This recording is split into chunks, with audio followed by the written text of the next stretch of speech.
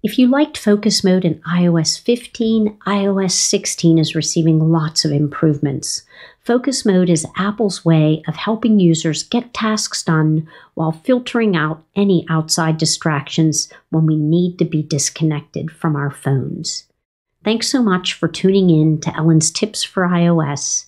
If you haven't subscribed to the channel or turned on the notification bell, go ahead and do so now in that bottom right-hand corner. Let's get started.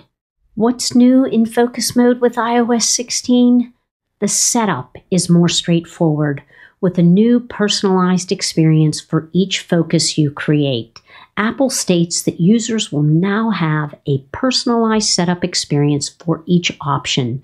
You'll see suggestions while going through the different sections, enabling apps or contacts that your iPhone thinks should be able to grab your attention by sending you notifications. The three main new features include linking them with your iPhone lock screens, setting up a custom home page, and the new focus filters, making it easier to stay on track with what's important. If you've never set up a focus mode, the first thing you'll do is you'll come into the Settings app and you'll tap on Focus, and you'll come into the area where Apple has pre-created some focuses, and you can tap into them and customize them if you want. Or we can go ahead and create a new focus. So I'll tap on that, and then let's create a personal focus. And so now we're going to come in here. It's going to tell me a little bit about this focus, and I'm going to choose to customize focus. And here we have silence notifications from people and from apps. And I'm going to go ahead and choose that focus, and it's going to say to me, you can allow notifications from these particular people, and Apple kind of looks at who you've received text messages from or phone calls from. And if you've received a lot of them from these particular people, Apple adds them thinking that you might want to receive notifications from them. You can choose to say yes, or you can delete some of these, or you can delete all of them. So here it would say allow calls from allowed people only. And right now, these are the only people I am going to allow. You can add people, and you can tap on the minus sign next to each of these icons to remove those people. Right now, I'll choose to leave it allow notifications from. And then if you scroll down below, you'll see that you can allow repeated calls. I'm going to tap on back. And now I'm going to choose apps. And right now, I'm allowing notifications from no apps. And this is how I would like to set up my personal notification. I don't want to receive any notifications from any apps. But if you do, you can go ahead and hit the plus sign. Your apps will be listed. You can click on any one of them, and they will be added to this list. And those notifications will get through even while you're in this focus mode. You can also choose to turn on time-sensitive notifications. So if someone says that this is an important message, that message would get through no matter what. Now let's move on to customize the lock screen and the home page filters. So I'm going to tap back in the upper left corner, and so we've done our notifications. I'll tap on options, and here you have some options. You can show on the lock screen the silence notification. You can dim the lock screen, and you can hide notification badge. So that's your options, your notification options for people and for apps. Let's move down to customizing the screens. The first screen I'm going to choose is the lock screen. And when I come in here, I have an option to choose a screen that I have already available to me, or I can tap into the gallery, and now I can choose from my photos, and it'll give me like featured things, suggested photos, or I can choose to add people. I can choose an emoji if I want to. And so if I choose the emoji and I tap the X, this would be the emoji that I would add to my lock screen. So that would be the wallpaper of the lock screen. Or I could choose to have a weather lock screen, or even just a plain colored background. So let's go ahead and let's just choose this plain colored background as the lock screen. And I'm going to say go ahead and add.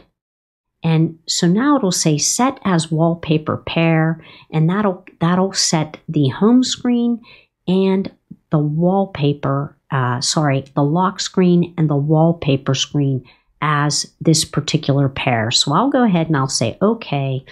And so now my lock screen, when I'm in this mode only, is going to be this color, along with the home screen will also be this color, and I'll show that to you in a minute.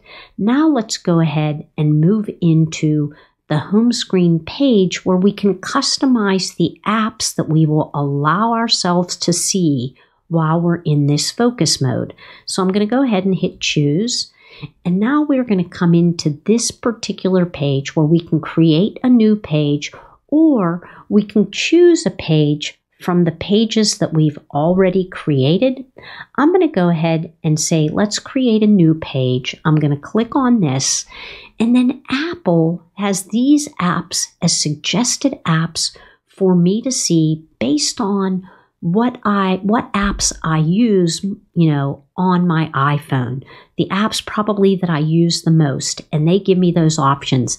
I can go ahead and say edit apps, and I can choose these apps, or I can delete them from that page. So if I didn't want some of these, I would just uncheck them.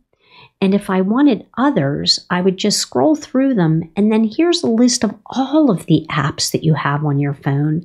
And so you can add any of them to that home page. I'm going to go ahead and just say done and add the apps that you can see checked off here. I'll say done. And then I'm going to say go ahead and add that page. And so now that page has been added as a home screen page that I can use. And you also have an option to change the look of your watch when you're in this particular focus mode. So I'm just going to go ahead and choose modular and say done. And so now when I access this focus mode, these are the screens and lock screens that are going to appear on my iPhone and on my watch. If I scroll down, you'll see some other options which we will dive into next. Now let's talk about smart activation. If you turn on smart activation, basically you can turn this focus on automatically at a set time, or when you reach a location, or while you're using a particular app. So let's go ahead and tap into smart activation. And I can go ahead and I can turn that on. And when I come back out, I can add a schedule. And here the schedule can be based on time, when I want that focus to start. It can be based on location. So if I want to turn this location on when I arrive at work or at a doctor's appointment, or it can be done by app. So if I want to turn on focus mode when I open a book, on the Books app, I can do that. So I'm going to go ahead and just tap on location, and I'm going to go ahead and say work, so that when I arrive at work, this focus mode will automatically turn on, and I will only have access to the things and the people, the apps and the people that I have set up previously. I'm going to go ahead and tap on done. And so now we have a smart activation set up. And then now let's go ahead and talk about focus filters. Support for focus filters is limited right now. And so let me go ahead and tap on add filter. And then you come into the filters area, and right now you can see it's very limited. We have things from Apple such as Safari, Mail, and Calendar, and then some other developers have added some focus filters. And I feel like, once more developers are working with iOS 16, more of these filters will become available.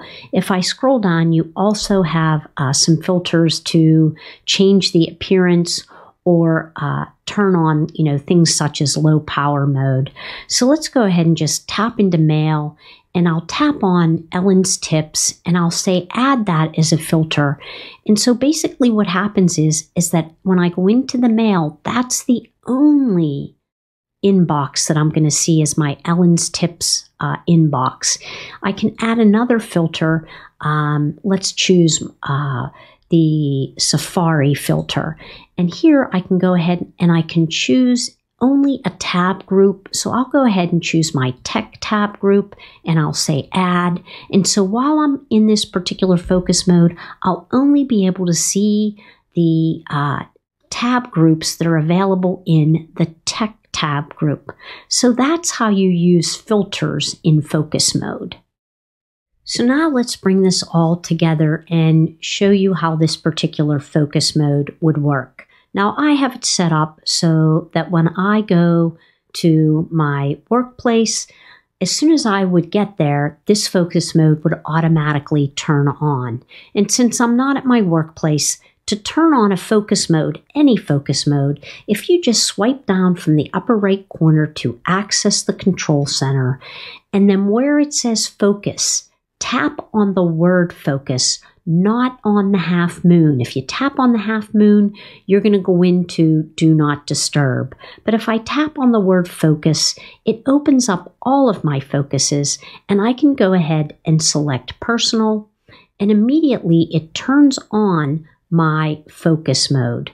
If I go to the lock screen, you'll see that on the lock screen, you'll see that at the bottom it says personal, letting me know that I'm in personal focus mode.